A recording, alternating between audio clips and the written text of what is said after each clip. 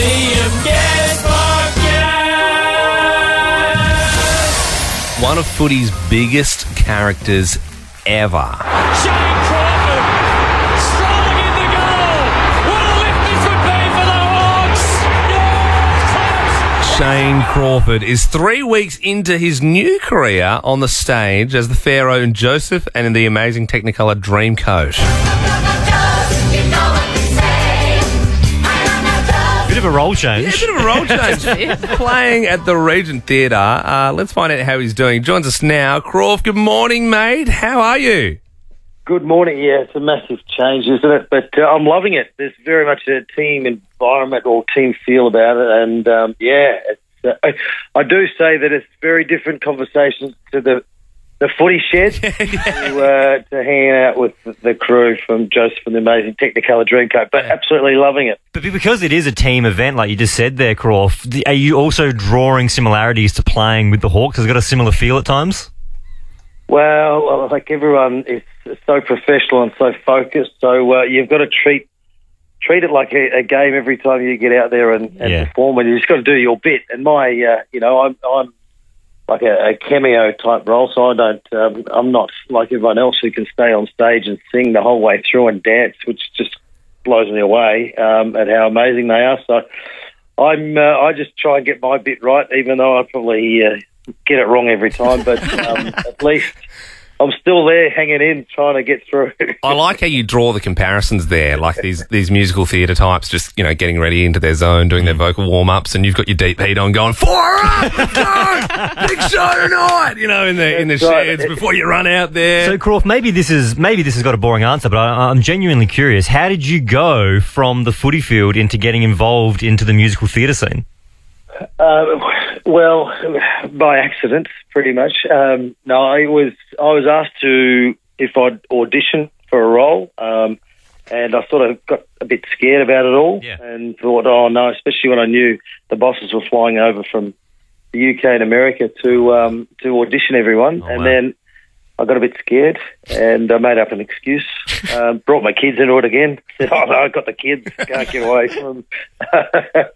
When deep down, I don't like my kids, so I never really hang out with them.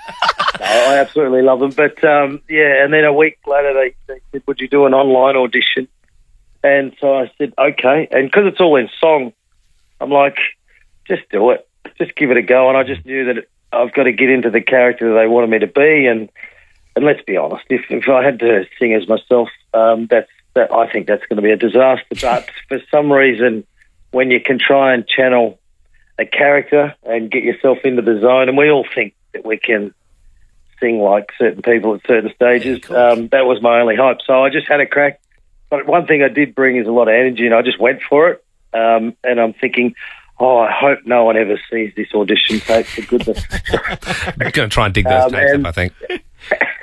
And that's, I got offered the job 2 weeks later. And nice. Saying, are you sure? Are you sure? You got the right person? And they did say, that one thing they did say is, oh, okay, well, you're giving us something to think about. It kept dropping in and out, but it sounded like you're in tune. So that was pretty much the feedback early on. Shane Crawford, footy legend, joining you this morning on Nova 100. Recently mixing it up, doing a bit of musical theatre. And we have heard rumours that, is it true that Millsy's been helping you with some theatre lessons? Yeah. He's a star. So, no, I've known Millsy for a long time, and so I'm like, mate, I need your input here. How do I attack this? What do I do? Asking all those questions, all those. I've got the football terminology down, but the musical theatre terminology I'm still working on. I'm still calling it half time when there's an interval. I'm like, an interval. You got oranges in your mouth. So, that's it.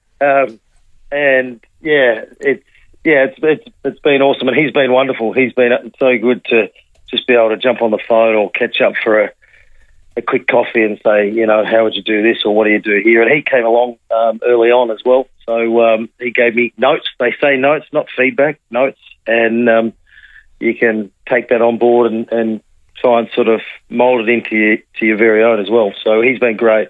Well, mate, it looks like you've got the right people behind you. I mean, you've got the know-how. You've already got it off raw talent. Millsy's helping. We're looking forward to you getting up on stage one day at the Tony Awards and just... That's what I'm talking about! You know what I mean? Like another big moment in the Crawford catalogue. You can see Shane in Joseph and the Amazing Technicolor Dreamcoat. Tickets available at josephthemusical.com.au. Thank you so much for your time this morning, mate, and being our second ever interview on the show. Thanks, Crawf.